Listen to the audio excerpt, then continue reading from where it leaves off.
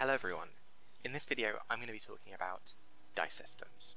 Now, dice systems are an integral part of building your TTRPG, but there's a lot of hidden questions in the process of making them that I'd like to sort of talk about my thoughts on and hopefully give you guys some ideas on how you might design your own dice systems.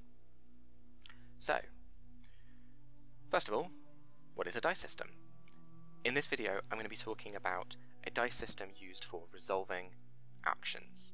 Someone does some action, and then with a bit of randomness combined with the character's skill in that action, you can determine the outcome.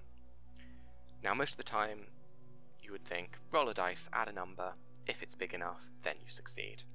But there's a lot of hidden assumptions in that statement that are hiding a bunch of different options that you have for how you might want to build them. So, first of all, let's think about outcomes, because it's not as simple as a binary success-fail. There's nothing wrong with binary success-fail. Many systems use it, but it's not your only option. For example, even D&D that has, in most cases, success-fail, does have your natural ones and your natural 20s, which are critical success and critical fail, and sometimes those are given sort of mechanical consequence. But you might want to think about having a very popular option of the success but, or your sort of just a success. These are really good in sort of more narrative focused games where you want to be able to build in a bit of tension. Similarly, you might have a fail and you didn't quite succeed, but you made some progress towards succeeding. And that kind of granularity that we might have in our dice system, it's important to make sure that, to some degree at least, the granularity of your dice reflect that. For example, the D4 only has 4 different options. So if you had, terrible fail, fail, success, super success, a D4 could perfectly match 1-to-1 with your outcomes. And then all the way, a D100 is much more granular than the D4, and a D20 kind of in the middle. And you want to think about how that granularity relates to your potential outcomes. And it's sort of right at the bottom here, but how is that going to feel? I don't know how many of you have played D&D, but as a common touch point, hopefully some of you have. And the thing that's quite interesting about D&D is it has a binary success-fail, but you have 20 different outcomes, which means that often, say the DC was 15, and you have got expertise and a plus, so a plus like 9. It means that theoretically you could roll, a 28 with a 19 plus 9, and you are way higher than the DC. You are smashing that DC. But unless the DM does something extra for you in that context, there's no real advantage to succeeding the DC by this much. And that doesn't always feel very good. So you might want to think about, and that's why you might want to match the granularity of your dice system to your granularity of your outcomes. Another thing that you might want to think about in terms of your outcomes, really simple question, are you a roll high system or a roll low system? Most of the time people use roll high because it feels good to roll big numbers, but that might be exactly why you want to use a roll low system. I think the most famous example of a roll low system I can think of is Call of Cthulhu, which is a horror game about people slowly succumbing to the madness of these unknowable forces. And actually it uses a roll low system. Now there's some elegance to a roll low system in that if you set the DC equal to like a skill value that people have, it naturally means that as you get better at something, you're more likely to succeed, which is a nice bit of elegance. But the main reason I think roll low works really well in Call of Cthulhu is because it has that kind of uncanny nature to it. It's like rolling small numbers is good, which is sort of flipped on its head from how it normally works, and that feeds into the theme. Similarly, it uses a D100, and although having a fairly binary success-fail, the D100 has that granular feel that you would want in a sort of eldritch horror-inspired game.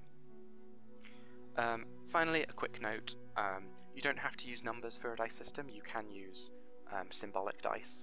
I think numbers are more common, but symbols are often good if you're going for a much more narrative-focused game rather than a sort of tactical vibe. The difficulty, of course, with using non-numbered dice is people don't have them, and people are going to have to buy special dice for your game, or have some kind of conversion between numbers and symbols. But yeah. So, those are the way we can think about outcomes. And essentially what our dice system is doing is trying to map the dice that you roll into those outcomes. And we do that with probability distributions. This is how we can think about what our dice system does. So, I've kind of got two different metrics that you might want to think about in how you want to shape your probability distributions so that they have the game feel that you want them to have. So, first of all is this flat versus bell curve, and not going too much into the maths right now. A flat distribution would look something like this, bell curve like this orange line here, and basically a bell curve is a more realistic system. You know, if you think about most people's abilities in certain actions, they're more likely to perform at their average than they are to perform at the extremes. That being said, we don't necessarily want a purely realistic system. We might want extreme results to happen, because that is more dramatic.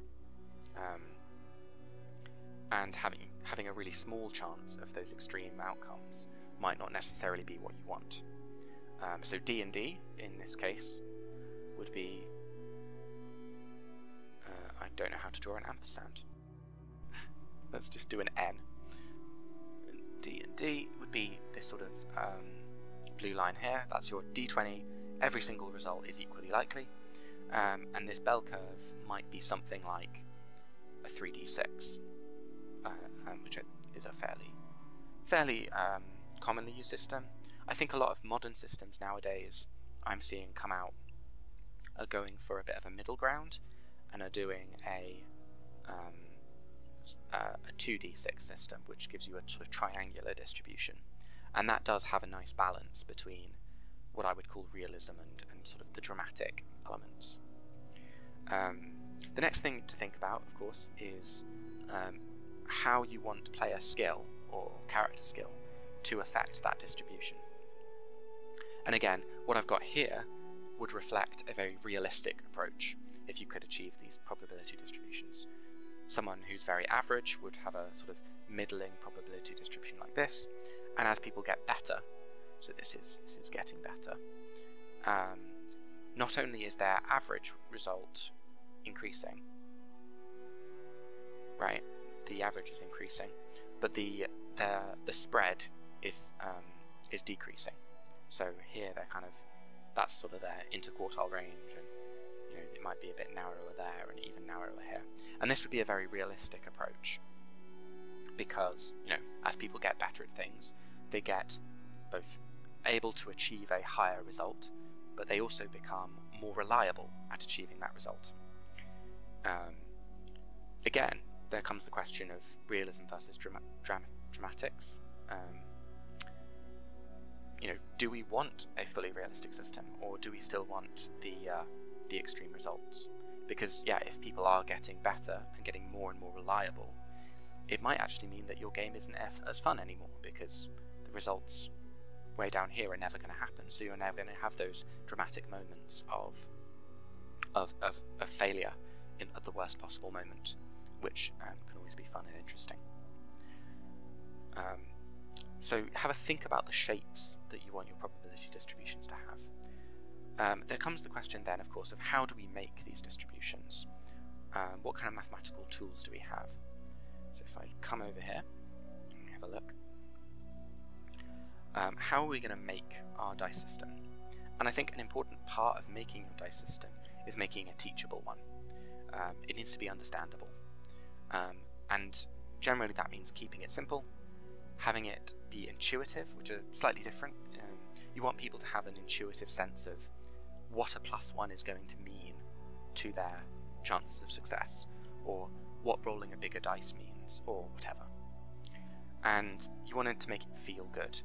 You don't want any feel bad moments like the D&D system of, I beat the DC by 30 points and it means nothing. So having it feel good is always valuable. In terms of the tools that we have to make them then, we've got a bunch of different mathematical options. We can be adding dice, we can be subtracting dice, we could multiply, divide, we can take the highest, take the lowest. My advice to you would be, I would never do division or multiplication. While they can be used to make some interesting results, they are going to slow your game down, basically. Multiplication and division especially are slower operations. It takes people longer to figure out what's going on, and the longer that your dice system takes to resolve, the worse it's going to play. So I would almost never use these. Similarly, of the other operations, adding, subtracting, taking highs and lows, I would try and limit yourself to maybe 3, 4, 5 at a maximum, because again, you don't want people doing too many operations. I think this is probably why the people are favouring a 2d6 plus x system a lot currently, because that is a maximum of 3 additions that you're ever going to do. And again, as talked about before, it has that nice balance between bell curviness and a flat distribution. I would really encourage you, though, to have a think about incorporating take high and take low, or variations thereon, because these are really powerful tools in terms of shaping your distribution. Essentially, they skew the distribution. If we have a look at this plot I've got here, it shows a couple different probability distributions for various dice. I think in this case we've got 1d6, 2d6 take the highest, 3d6 take the highest, and 4d6 take the highest, and you can see how it's taken the flat line and kind of skewed it and made it even a bit curvy towards the higher results. And similarly, you know, with these other, I think this is 3d6 take the highest too, you get a bell curve that's a bit shifted to the right, and yeah, 4d6 shifted to the right with take the 3 highest. These are really powerful tools because they can do these skew operations to your distribution while also feeling really good. I think it always feels good to be able to roll twice and take the highest value, or similar mechanics. Finally, a quick note on the mechanics of dice distributions. What I have here is the different distributions for different numbers of d6 added together. So we start with this flat line here of 1d6, then you get a triangle of 2d6, 3d6, 4d6, all the way up to a very bell curvy 10d6. And it's important to be aware of how adding more dice to your system is going to change things. Generally speaking, the more dice you add, the more your mean is going to increase. As you can see, the mean is very clearly going up. It also increases your range. So you can see here the d6 obviously only has 6 different outcomes, whereas 10d6 has like 55 outcomes, I think. So yeah, important to think about that kind of thing. In terms of the variance, as a percentage of the range, actually, as you increase in the number of dice, your variance is decreasing. And you can see that in this plot here. I've taken this same figure and I've just smushed all of the different variations, so distributions, so that they go between 0 and 1, and obviously that's increased the peaks to compensate, right? If you sort of squish in the distribution, it's gonna poke out the top, right? And as you can see, this flat line here is the 1d6. The triangle there is the 2d6, and this top peak in the middle is the 10d6. So as you are increasing the number of dice, as a percentage of your range, it is decreasing your variance. So those are the tools that I would recommend using when building your dice system. You would what you want to do is try and have the number of dice to give you the right bell curviness. So if you want something very bell curvy, go to like 5 dice. If you want something less, maybe 2 or 3, and if you want something totally flat, then just have 1 dice. Then you have take high and take low to skew that distribution. I think this is really good for accounting for skill. If people are more skilled, it can skew their distribution to the right, less skilled, skew it to the left. And then leave yourself adding and subtracting as your sort of main mathematical operations, and limit yourself to maybe 5 operations at the most. Okay, so in summary, these are the things I recommend thinking about when designing your dice system. First, have a think about how your dice system can complement your game's theme. Are you doing something dark and gritty? Then maybe think about using a roll low, and maybe having a very high granularity to your dice system. What possible outcomes do you have? Do you want a binary success fail, or do you want those success with a twist, or do you want your critical fails or critical successes? And how are you going to map those outcomes into your dice system? 3, how realistic do you want it to be? How bell curvy, or how dramatic do you want it to be? And finally, how does skill affect things? Again, do you want that realistic approach of narrowing your distribution, or do you want to leave there with some randomness to it, or more randomness to it? And I think once you've thought about all those questions, you can then go on to make your system using the tools that I've discussed. So yeah, I hope that was interesting to you. If you have any questions, if you want a follow-up video, I can go into a bit more detail about the mathematics. I could also do a video about how to choose a dice system for other things like roll tables and for choosing ability scores. But yeah, hopefully this was interesting to you, and I will talk to you next time.